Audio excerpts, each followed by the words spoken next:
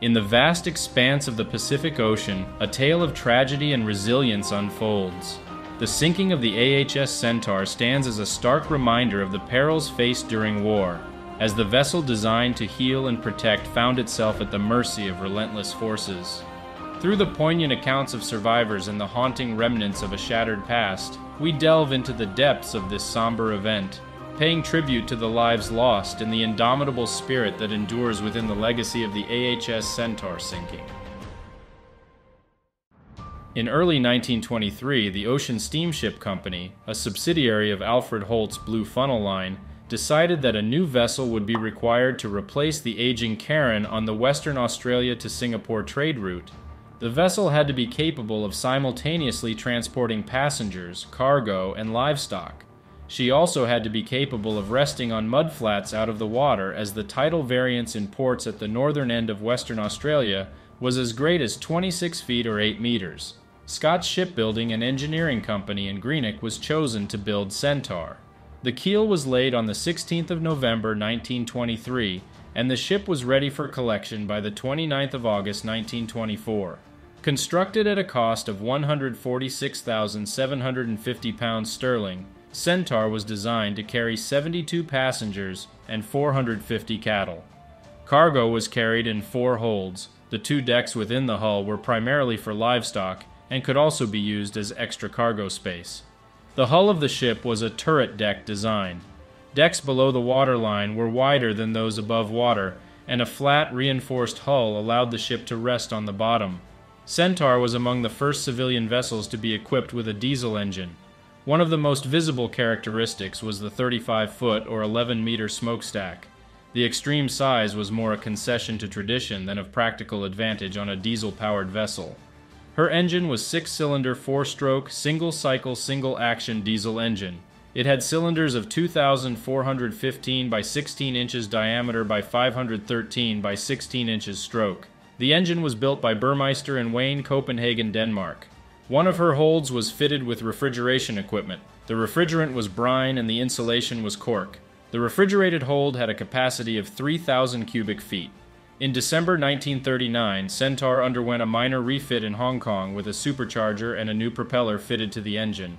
The supercharger broke down in April 1942 and could not be repaired because of equipment shortages and restricted dockyard access caused by World War II. With the commencement of hostilities between Japan and the British Empire, it became clear that the 3 hospital ships currently serving Australia, Manunda, Wanganella, and Orange, would not be able to operate in the shallow waters typical of maritime Southeast Asia, so a new hospital ship was required. Of the Australian Merchant Navy vessels able to operate in this region, none were suitable for conversion to a hospital ship, and a request to the British Ministry of Shipping placed Centaur at the disposal of the Australian military on the 4th of January 1943.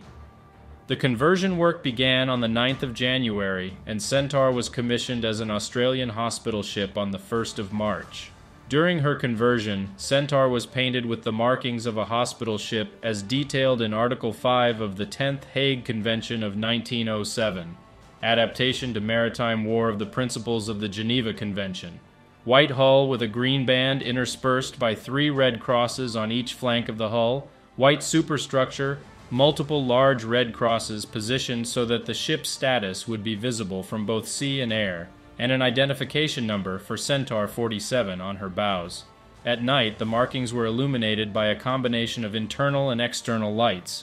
Data on the ship's markings and the layout of identifying structural features was provided to the International Committee of the Red Cross during the first week of February 1943, who passed this on to the Japanese on the 5th of February. This information was also circulated and promoted by the press and media. Centaur entered operation as a hospital ship on the 12th of March 1943. The early stages of Centaur's first voyage as a hospital ship were test and transport runs. The initial run from Melbourne to Sydney resulted in the master, chief engineer, and chief medical officer composing a long list of defects requiring attention. Following repairs, she conducted a test run, transporting wounded servicemen from Townsville to Brisbane to ensure that she was capable of fulfilling the role of a medical vessel.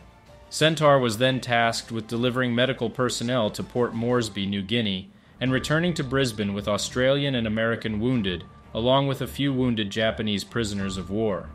Arriving in Sydney on the 8th of May 1943, Centaur was reprovisioned at Darling Harbour before departing for Cairns, Queensland on the 12th of May 1943. From there, her destination was again New Guinea.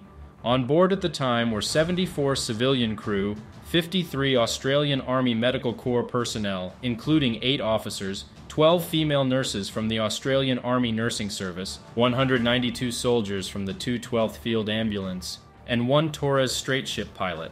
Most of the female nurses had transferred from the hospital ship Orange, and the male Army personnel assigned to the ship aboard were all medical staff. During the loading process, there was an incident when the ambulance drivers attached to the 212ths attempted to bring their rifles and personal supplies of ammunition aboard. This was met with disapproval from Centaur's master and chief medical officer, and raised concerns amongst the crew and wharf laborers that Centaur would be transporting military supplies or commandos to New Guinea. The rifles were not allowed on board until Centaur's master received official reassurance that the ambulance drivers were allowed to carry weapons under the 10th Hague Convention, specifically Article 8, as they were used for the maintenance of order and the defense of the wounded. The remaining cargo was searched by the crew and laborers for other weapons and munitions.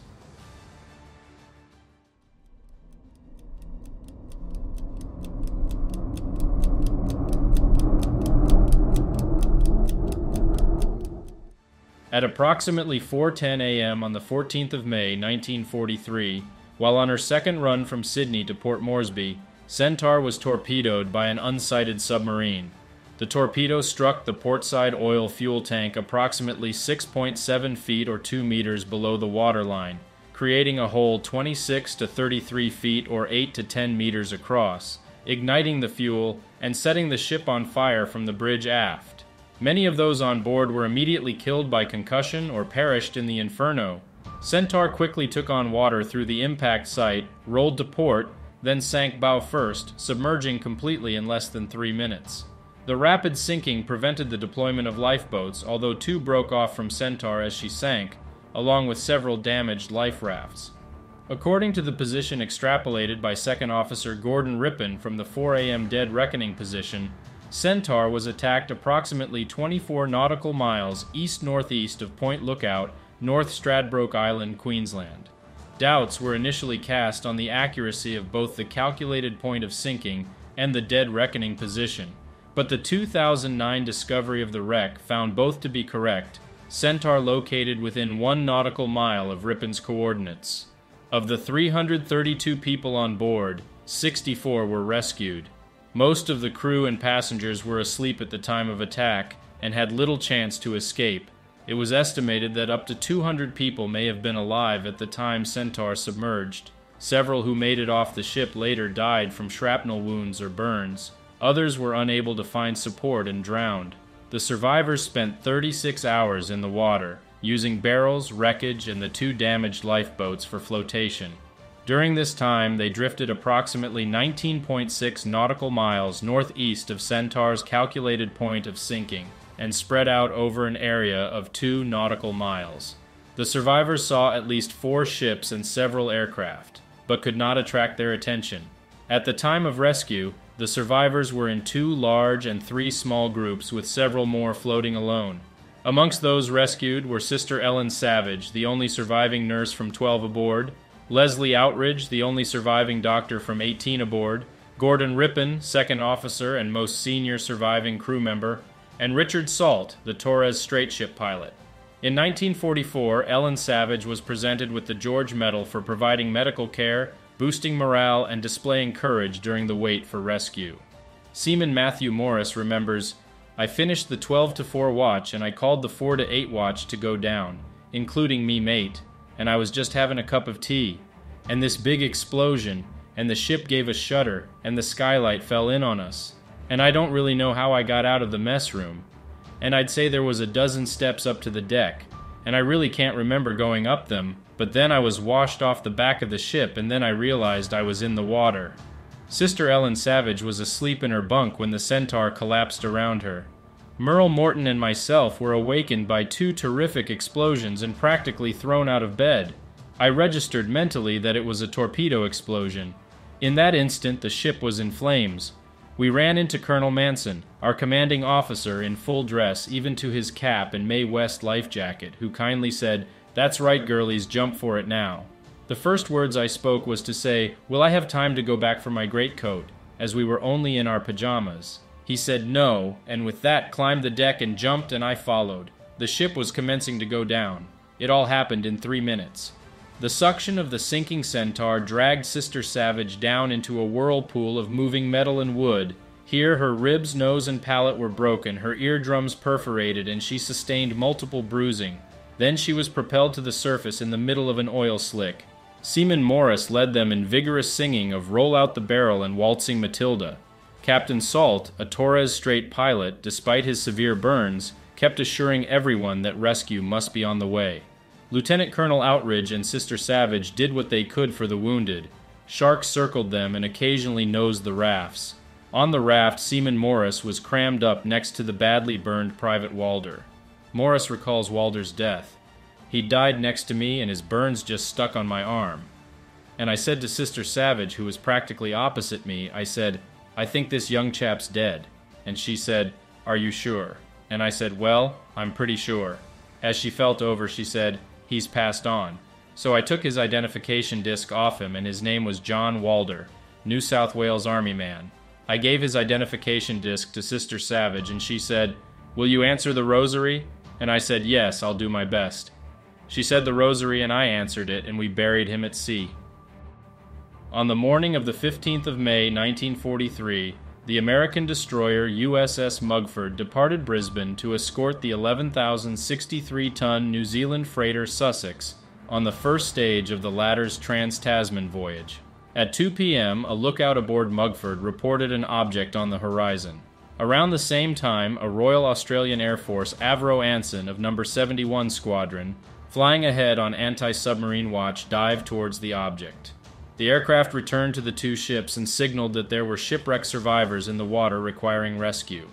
Mugford's commanding officer ordered Sussex to continue alone as Mugford collected the survivors. Marksmen were positioned around the ship to shoot sharks, and sailors stood ready to dive in and assist the wounded. Mugford's medics inspected each person as they came aboard and provided necessary medical care. The American crew learned from the first group of survivors that they were from the hospital ship Centaur. At 2:14 p.m., Mugford made contact with the naval officer in charge in Brisbane and announced that the ship was recovering survivors from Centaur, the first that anyone in Australia had knowledge of the attack on the hospital ship. The rescue of the 64 survivors took an hour and 20 minutes, although Mugford remained in the area until dark, searching an area of approximately 7 by 14 nautical miles for more survivors. After darkness fell, Mugford returned to Brisbane, arriving shortly before midnight. Further searches of the waters off North Stradbroke Island were made by USS Helm during the night of the 15th of May until 6 p.m. on the 16th of May, and by HMS Lithgow and 4 motor torpedo boats from 16 to the 21st of May, neither search finding more survivors. At the time of the attack, none aboard Centaur witnessed what had attacked the ship. Due to the ship's position, the distance from shore, and the depth, it was concluded that she was torpedoed by one of the Japanese submarines known to be operating off the Australian east coast. Several survivors later claimed to have heard the attacking submarine moving on the surface while they were adrift, and the submarine was seen by the ship's cook, Francis Martin, who was floating alone on a hatch cover, out of sight from the main cluster of survivors. Martin described the submarine to naval intelligence following the survivors' return to land. His description matched the profile of a KD-7 type Kaidai-class submarine of the Imperial Japanese Navy. At the time of the attack, 3 KD-7 Kaidai were operating off Australia's east coast, I-177 under the command of Hajime Nakagawa, I-178 under Hidejiro Utsuki, and I-180 under Toshio Kusaka. None of these submarines survived the war. I-177 was sunk by USS Samuel S. Miles on the 3rd of October, 1944. I-178 by USS Patterson on the 25th of August, 1943. And I-180 by USS Gilmore on the 26th of April, 1944. Kusaka and Nakagawa were transferred to other submarines before the loss of I-180 and I-177 respectively, but Utsuki and I-180 were sunk while returning from the patrol off the coast of Australia. In December 1943, following official protests, the Japanese government issued a statement formally denying responsibility for the sinking of Centaur. Records provided by the Japanese following the war also did not acknowledge responsibility. Although Centaur's sinking was a war crime, no one was tried for sinking the hospital ship. Investigations into the attack were conducted between 1944 and 1948 and included the interrogation of the commanders of the submarines operating in Australian waters at the time, their superiors, plus junior officers and crewmen from the submarines who had survived the war. Several of the investigators suspected that Nakagawa and I-177 were most likely responsible, but they were unable to establish this beyond reasonable doubt, and the Centaur case file was closed on the 14th of December 1948 without any charges laid. Historians were divided on which submarine was responsible. In Royal Australian Navy 1942-1945, published in 1968 as part of the series detailing the Australian official history of World War II, George Herman Gill concluded that either I-178 or I-180 was responsible. The former was more likely, as she had served in Australian waters the longest of any Japanese submarine at the time, but had claimed no kills in the 3-month period surrounding Centaur's sinking. In 1972, German military historian Jürgen Rower claimed in Chronology of the War at Sea that I-177 torpedoed Centaur, based on a Japanese report stating that I-177 had attacked a ship on the 14th of May 1943 in the area the hospital ship had sunk. Japanese Rear Admiral Kaneyoshi Sakamoto, who had shown Rower the report, stated that Nakagawa and I-177 were responsible for the attack on Centaur in his 1979 book, History of Submarine Warfare. As an official history of the Japanese Navy, Sakamoto's work was considered to be official admission of the attacking submarine's identity. Subsequently, most sources assumed as fact Nakagawa's and I-177's role in the loss of Centaur. Nakagawa, who died in 1991, refused to speak about the attack on Centaur following the war crimes investigation at the end of World War II, or even to defend himself or deny the claims made by Rower and Sakamoto.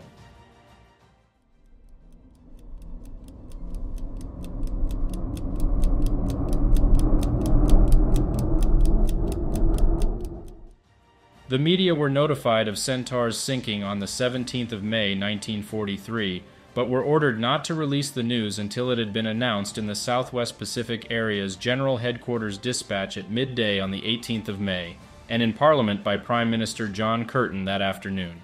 News of the attack made front pages throughout the world, including the Times of London, the New York Times, and the Montreal Gazette. In some newspapers, the news took precedence over the dambuster raids performed in Europe by No. 617 Squadron RAF. The initial public reaction to the attack on Centaur was one of outrage, significantly different from that displayed following the loss of Australian warships or merchant vessels. As a hospital ship, the attack was a breach of the 10th Hague Convention of 1907, and as such was a war crime. The sinking of Centaur drew strong reactions from both Prime Minister Curtin and General Douglas MacArthur. Curtin stated that the sinking was an entirely inexcusable act, undertaken in violation of the convention to which Japan is a party and of all the principles of common humanity. MacArthur reflected the common Australian view when he stated that the sinking was an example of Japanese limitless savagery. Politicians urged the public to use their rage to fuel the war effort, and Centaur became a symbol of Australia's determination to defeat what appeared to be a brutal and uncompromising enemy. The Australian government produced posters depicting the sinking, which called for Australians to avenge the nurses by working to produce material, purchasing war bonds, or enlisting in the armed forces. People also expressed their sympathy towards the crew, and there were several efforts to fund a new hospital ship. The councillors of Caulfield, Victoria, organized a fund to replace the lost medical equipment, opening with a donation of £2,000. Those who worked on Centaur's conversion contributed money towards a replacement, and employees of Ansett Airways pledged to donate an hour's pay towards the fitting out of such a replacement.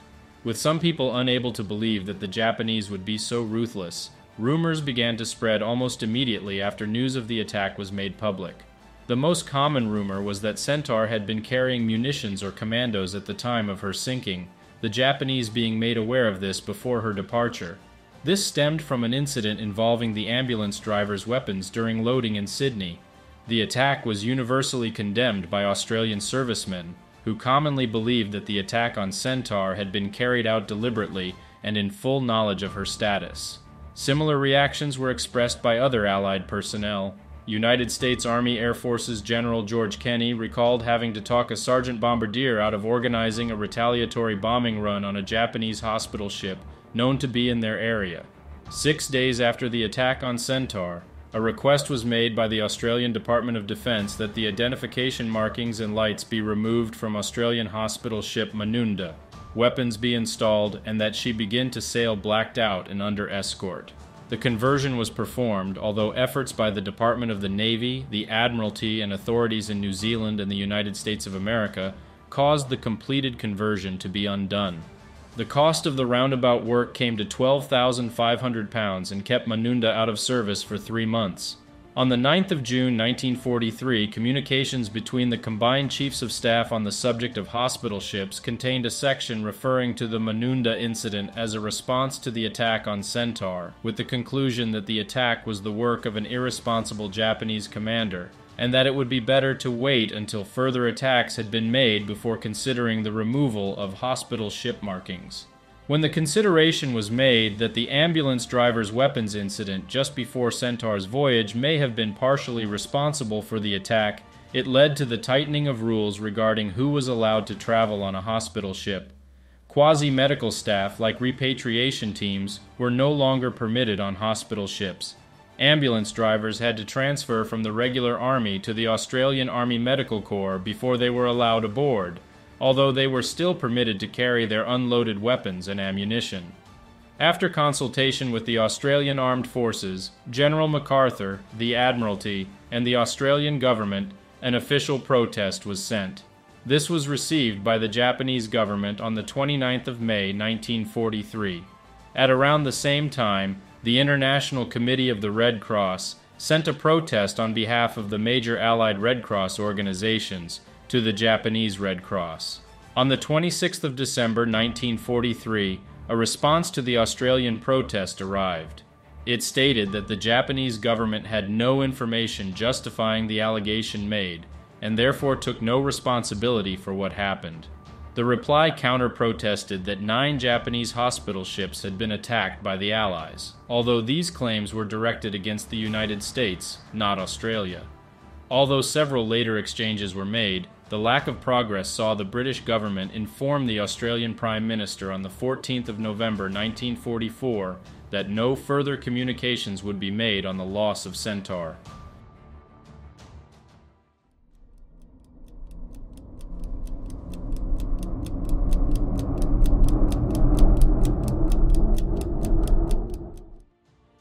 Torpedo attacks in Australian waters were common at this time, with 27 Japanese submarines operating in Australian waters between June 1942 and December 1944. These submarines attacked almost 50 merchant vessels, 20 ships confirmed to be sunk as a result of a Japanese attack, plus 9 more unconfirmed. This was part of a concentrated effort to disrupt supply convoys from Australia to New Guinea. Several actions on Centaur's part may have contributed to her demise. Centaur was under orders to sail well out to sea until reaching the Great Barrier Reef, her course keeping her between 50 and 150 nautical miles from shore. Centaur's master, believing he had been given a route intended for a merchant vessel, set a course closer to land, but on the seaward side of 6,600 feet or 2,000 meters in depth. Also, Centaur was sailing completely illuminated, with the exception of the 2 bow floodlights, which had been switched off as they interfered with visibility from the bridge. There are 3 main theories as to why Centaur was attacked.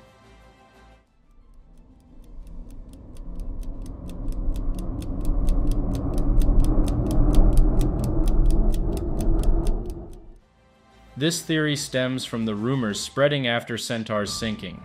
If Centaur had been in breach of the Hague Convention of 1907, and someone had informed the Japanese of this, I-177 may have been under valid orders to attack.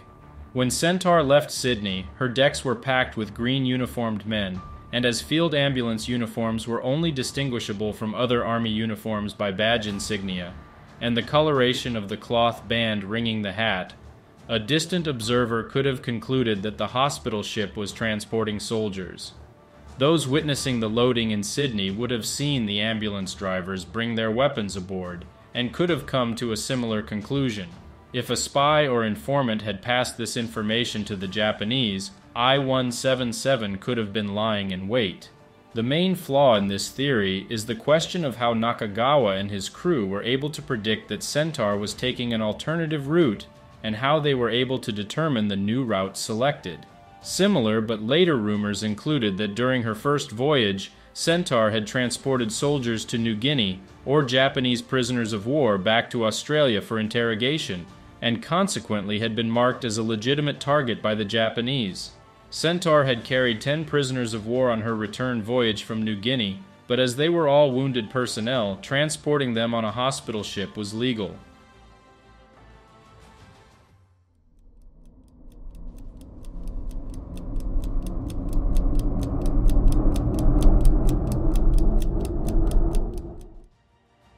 This theory states that Nakagawa was unaware that the vessel he was attacking was a hospital ship, and that the sinking was an unfortunate accident. This view was supported by several Japanese officers, both before and after the revelation that Nakagawa was responsible. Amongst them was Lieutenant Commander Zenji Orita, who took command of I-177 after Nakagawa. Orita did not hear anything from the crew about having sunk a hospital ship, not even rumors, and believed that if I-177 had knowingly attacked Centaur, he would have learned this from the crew's gossip.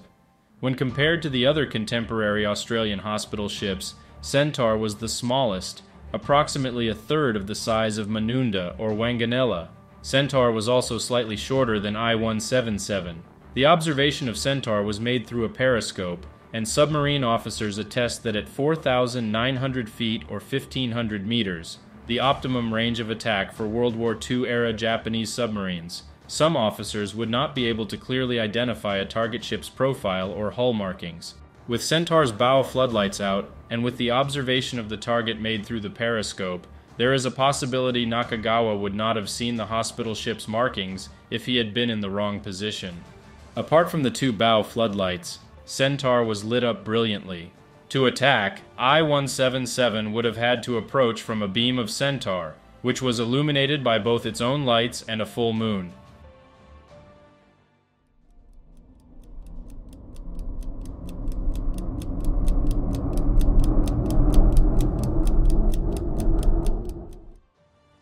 This theory states that Nakagawa was fully aware that his target was a hospital ship and decided to sink her regardless, either on his own initiative or on a poor interpretation of his orders.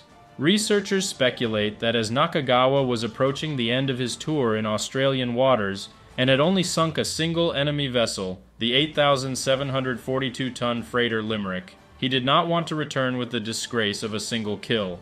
Other claims include that Nakagawa may have been acting in vengeance for casualties inflicted by the Allies during the Battle of the Bismarck Sea, or may have expected praise for the sinking of an enemy naval vessel.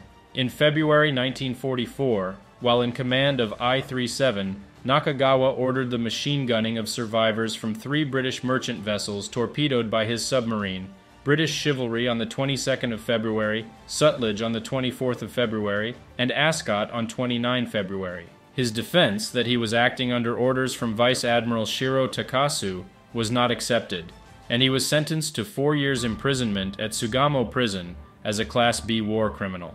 These incidents showed that Nakagawa was willing to ignore the laws of war.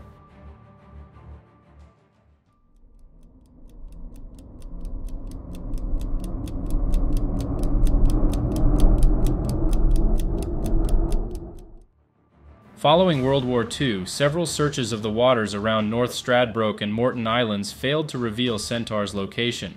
It was believed that she had sunk off the edge of the continental shelf, to a depth at which the Royal Australian Navy did not have the capability to search for a vessel of Centaur's size.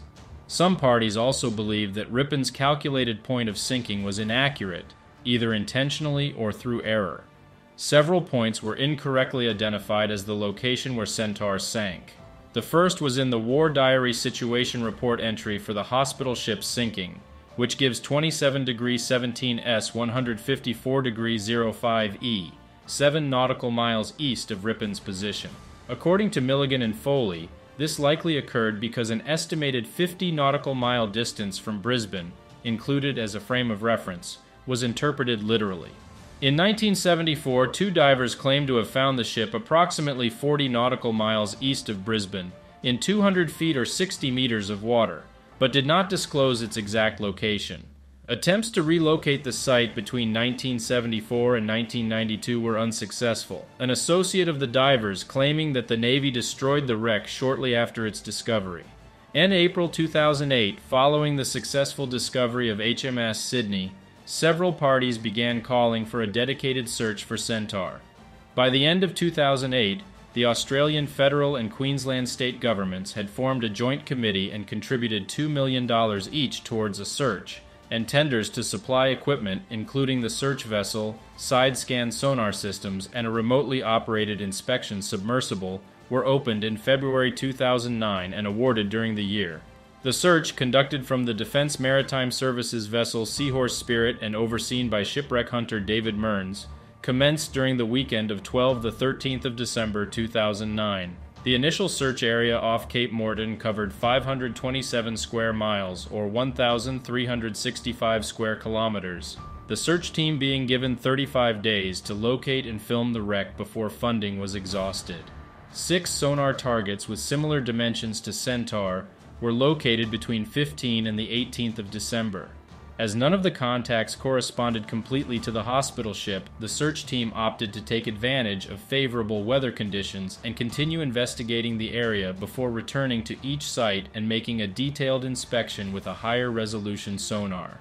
On the afternoon of the 18th of December, the sonar towfish separated from the cable and was lost in 5,900 feet or 1,800 meters of water, forcing the use of the high-resolution sonar to complete the area search. After inspecting the potential targets, Mearns and the search team announced on the 20th of December that they had found Centaur that morning. The wreck was found 30 nautical miles east of Morton Island and less than 1 nautical mile from Ripon's coordinates, resting 6,755 feet or 2,059 meters below sea level in a steep-walled gully, 490 feet or 150 meters wide, and 300 feet or 90 meters deep.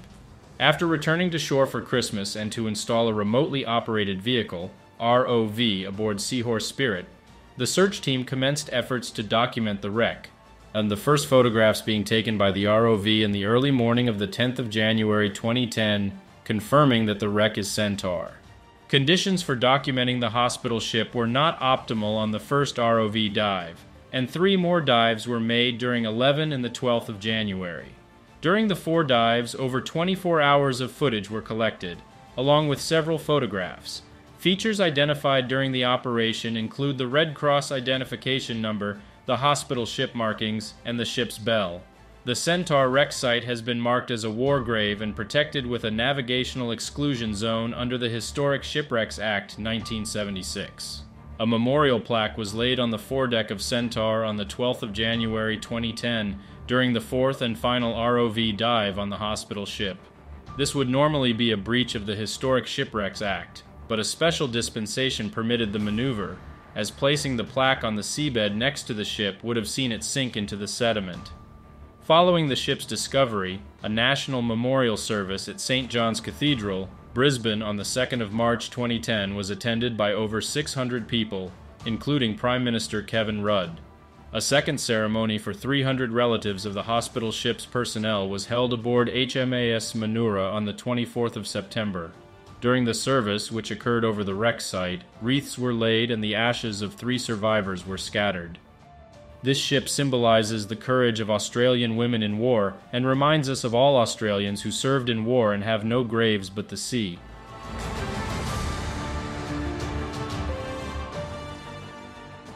Thanks for watching. Remember to like and subscribe.